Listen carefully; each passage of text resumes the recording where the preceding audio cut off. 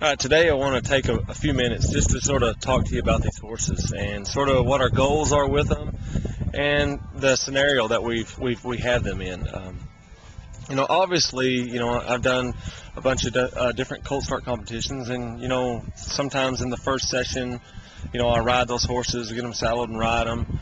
And, others it's the second session. But what I want you to say, we're trying to do an ideal situation for these horses. So like last week, our goal was just to be able to touch these horses, be able to catch them, and get them a little bit confident us being around them.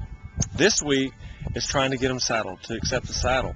So, that we're hoping we get them all saddled this week, but if we don't, that's okay too. We're trying to give these horses an ideal situation. They haven't had an ideal situation, so we're trying to make it as easy as we can on them. And then next week, hopefully, we'll be getting on these horses. So we're going to take the time it takes with these horses and not just rush them, because they haven't had a really good deal yet. So we're trying to give them the best deal they possibly can so that they can go out and be solid citizens in society.